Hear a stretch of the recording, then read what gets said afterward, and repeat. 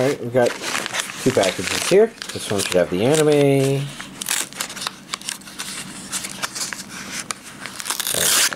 That's not the tab. Where's the tab? The tab was the okay, it just didn't feel like it. Let's take this and put it there, so I don't have to go hunting for it on the floor. This is the anime. And this should be a Metroid Prime Remastered. I think.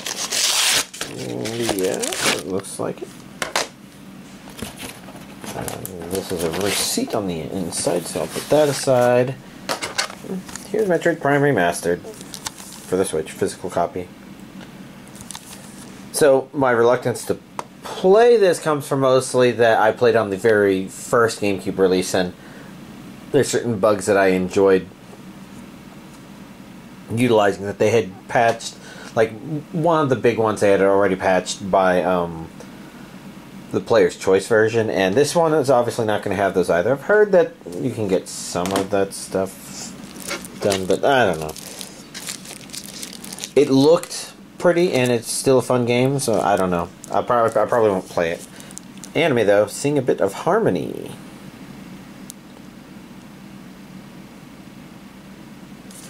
I'm just trying to think what I can make about this.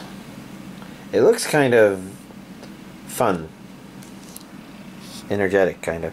Regions A and B, that's an English dub. That says how many episodes there are, but it's a movie.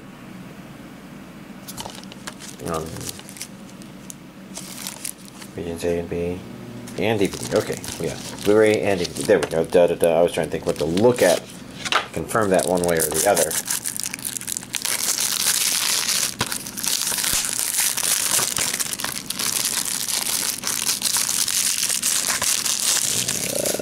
Go.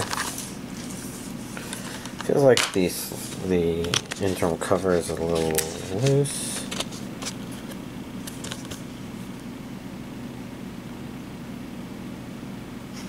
Yeah, so this is a Blu-ray feature film. This is DVD feature film. Put the characters on the inside there, and I'm not really sure what this is about. I mean, Singing a Bit of Harmony makes it sound very musical. Well, singing is choir in particular, but I don't know. If it's a movie, it feels like it's more than just that. Oh well. Next up we have Blue Thermal, which also looks kind of blue. Maybe not fun, but still nice. I see Blu-ray, Region A. So I guess this is Blu-ray only.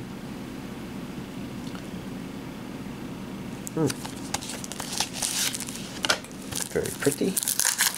I'm not quite sure what this would be about.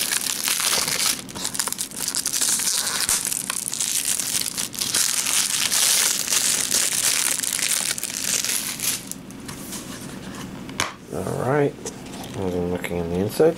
That's a very different artwork from what everything else has looked like. I wonder if that means anything. Oh, don't know. We got Blue Thermal. Very nice. And then last but not least, we have Dragon Ball Super Superheroes, which I think is a movie, and I need to research into it. This is a Blu-ray DVD version, regions A and B. Should be an English dub as normal. Yes. Just confirm that's a movie. Yeah. I like how shiny the slipcover is.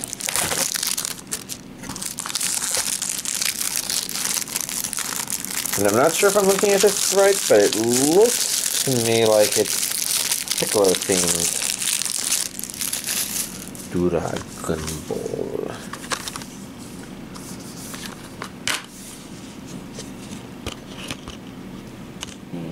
Very Piccolo.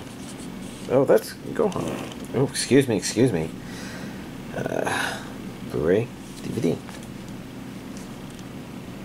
1. Gohan Piccolo 2. So is that Gohan on his back there? Don't know. Oof.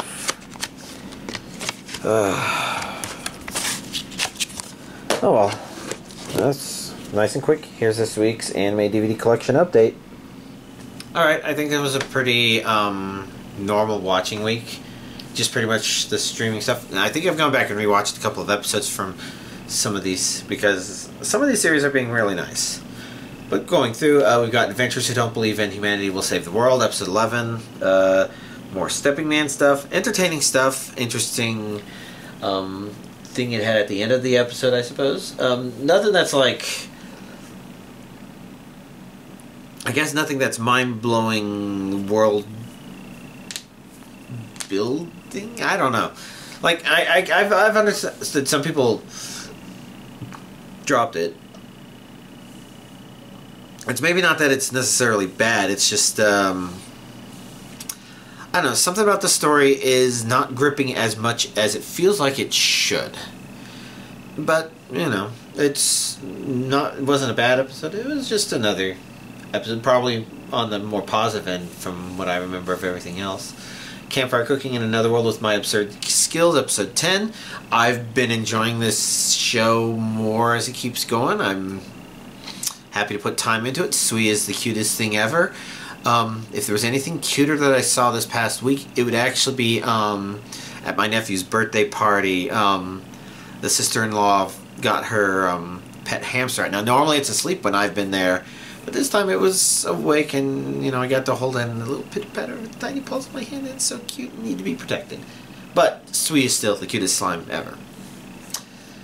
And other interesting things happened in this episode that are actually kind of in line with some of the predictions I had, but executed very well and very entertainingly. I'm enjoying the show. Magical Revolution of the Reincarnated Princess and the Genius Young Lady. The show continues to be somewhat dramatic with what it's doing stuff. Some of the things I would say felt unexpected, but maybe it's fine because it means the characters are a little deeper than maybe you would think. But at the same time, you know, same old, same old. I want to see our very first main character be that silly tomboy that she can be. And the series feels like it had that for a little bit, but then it had to be serious for a whole lot of time. Oh well, that could just be my own preferences out of whack. Let's see, Onimai episode 11. What all happened in this episode? I remember there was some, the main character kind of being introduced to prettying herself up and running into unexpected consequences related to that, but overall it was okay, I suppose. Entertaining. One misunderstanding in there, I don't know. I guess I don't like misunderstanding jokes, and there was a little bit of one in there, but that wasn't too bad. But yeah, it's been an entertaining show. Nothing else jumps out to me right now. My memory for some of these episodes, I'm trying to dig them up as we go because it's all fuzzy for some reason. Probably said birthday party. The Ice Blade Sorcerer Shall Rule the World, episode 11. What happened in it? I remember some stuff where our main character's being set up to actually do some stuff. But I mostly remember the stuff being set up, and otherwise the show being kind of a little bit not feeling like it's being driven in a way for us to be interested in the main character, I guess. I don't think I've put it into words specifically what's off about it, because the main character has his interesting enough moments. But, you know, like I mentioned earlier on, where it felt like it just sort of did something because that's the next thing the story needed to have happen. And it's like, does it actually make sense for this to be something that these characters would be doing? Or is the plot just kind of convenient for making sure the next thing that needs to happen? And, you know, that means it's an okay show with neat elements in it. Let's see, it was setting that up. So, I don't know. I guess it was getting kind of actiony near the end of the episode. But it's not impressing me, per se. I haven't dropped it. Farming Life in Another World, episode 11. No, okay episode. I would say this would be the first episode where it started to feel a little weaker, but it wasn't bad. I guess it's...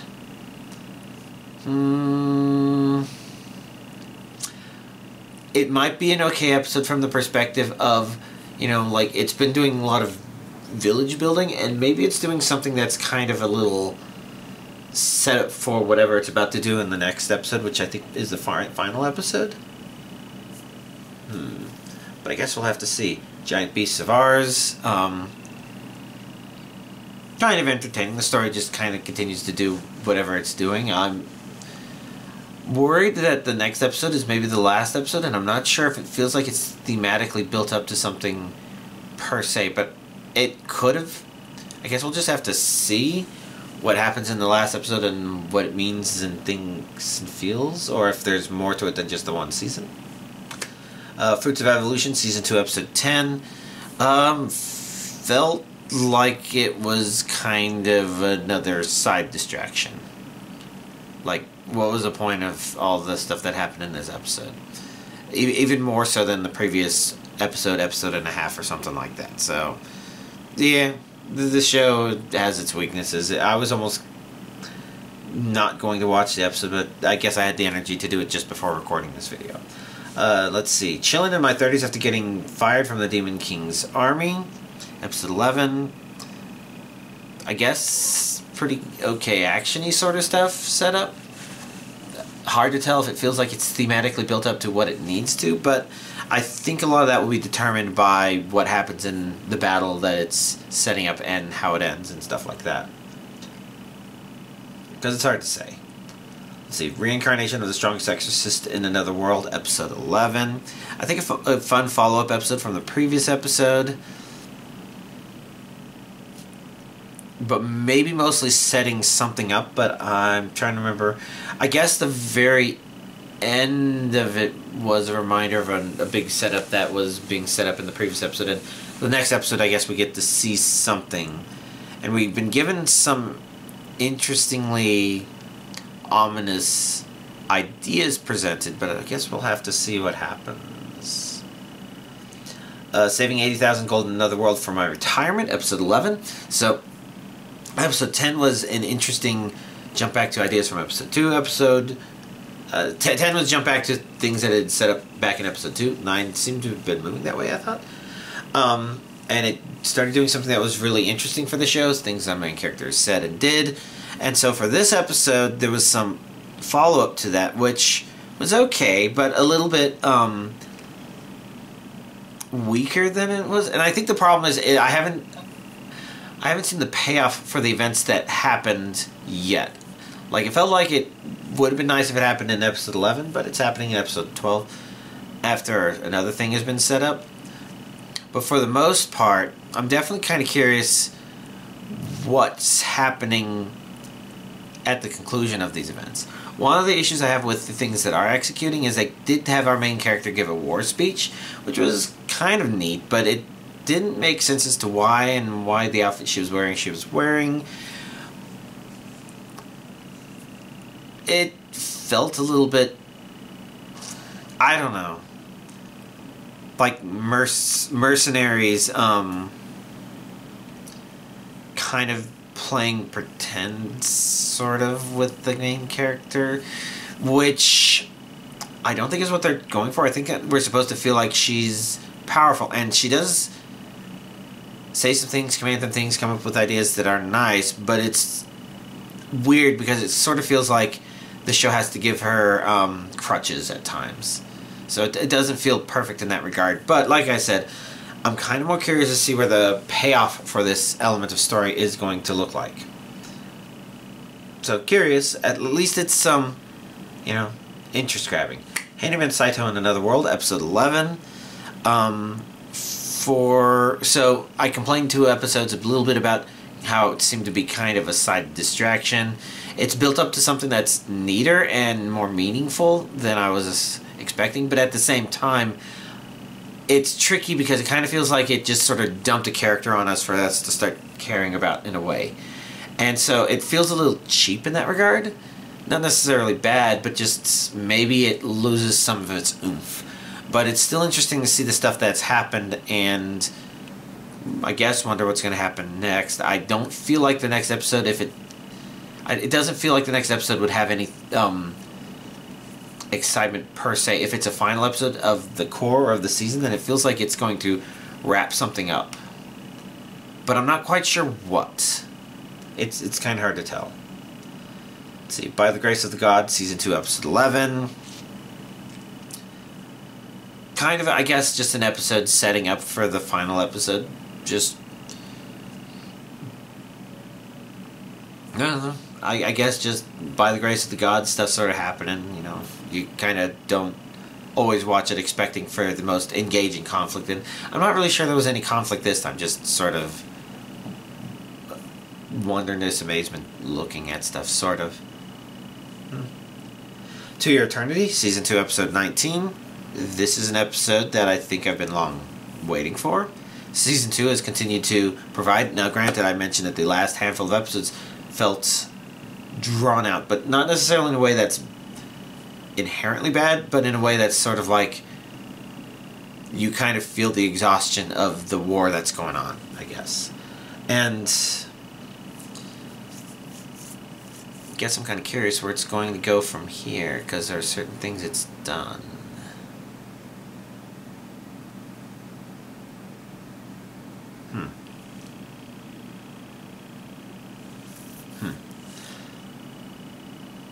Yeah, I guess I'm kind of curious. The next episode, because it doesn't look like there's been more produced, it looks like the next episode is the last episode of this season.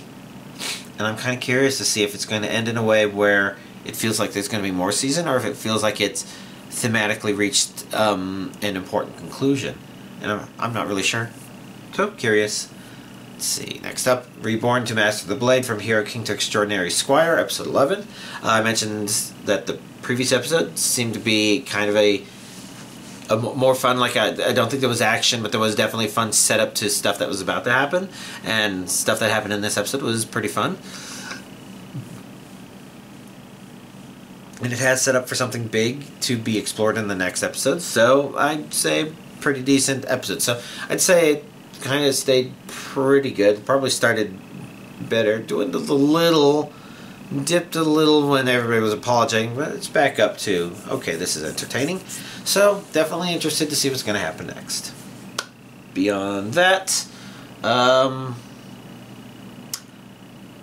like I said, I was highly distracted because I had a nephew's birthday party in order to, as an adult, unfortunately, while it is nice to sometimes play the video games, sometimes it's a situation where you're like, okay, so there's 4 kids here who want to play the game.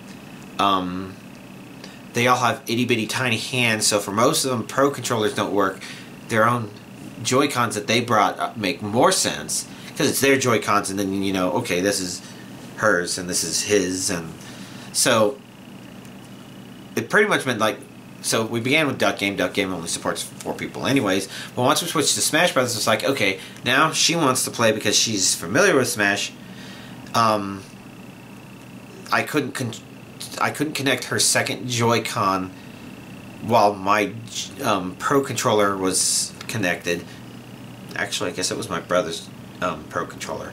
So, you know, because it can only have 4 connections at once, which means it can have 8 controllers if all 8 of those controllers are Pro controllers. But if you have Joy-Cons, each half of the Joy-Con is its own connection. It can only have 8 connections, so that means only 4 Joy-Con pairs.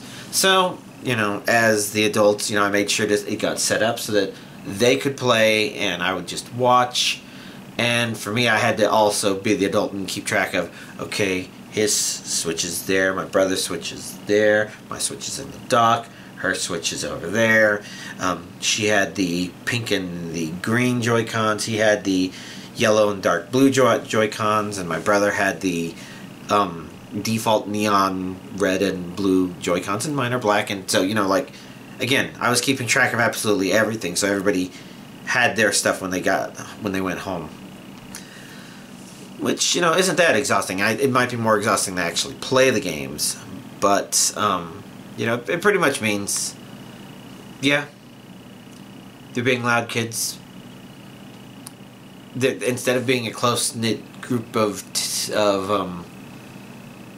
I don't know. I guess if they were a couple years older and they were all close to the same age, they'd probably all be playing the video games. But this just had a mix of a whole lot of different ages and stuff, and less people, but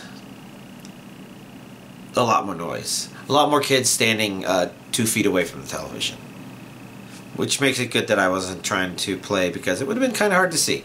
But, you know, that kind of draining. Just as socially draining, because you can't, like, go off into a corner and just hibernate. That's about what I expected. Yeah, that took up a good amount of time. So everything else was mainly playing catch up around that, and then Dead by Daylight, which like last week, I'm still trying to catch up and finish the Rift. I think I'm off to a good start. I mean, it's like 14 more days, 15 more days, and there's like 13 more levels. So if I just get 1 item per day, I'm good. I'm going to try and do it a little bit faster so I wrap it up ahead of time. Especially since this time I'm holding off on purchasing the Rift Pass until I've reached everything, because I just want to see it all get unlocked all at once. And I don't know. Nothing impressive will happen. I just kind of want to see it for some reason. If I get closer and it doesn't look like I'm going to make it, or it's going to be a tough call, I'll probably purchase it ahead of time. I mean, 73, 74 items, somewhere in there. That's 73, 74 out of 85. Well, that's actually the number of levels, and I'm obviously in the Deep Rift, and if you don't know what that means, don't worry about it. There's a total of 85 levels, and so I've just got, like, again, 12 or 13 more to go. Less than the number of days remaining, which is good. But what else? I don't know. That's all stuff. I'll keep at it. Tonight wasn't a night for grinding a whole lot of it, mostly because I had to plan this around things in the evening, and maybe there's more to it than that. I don't know. I'm blanking. It's exhausting. Also, I have to make sure, and anybody else watching this, since the Nintendo 3DS eShop closes in sometime next week. I think it's probably Tuesday next week. We need to make sure that we download whatever we're going to download, buy whatever we're going to buy. I think it's download whatever we're going to download is the main thing.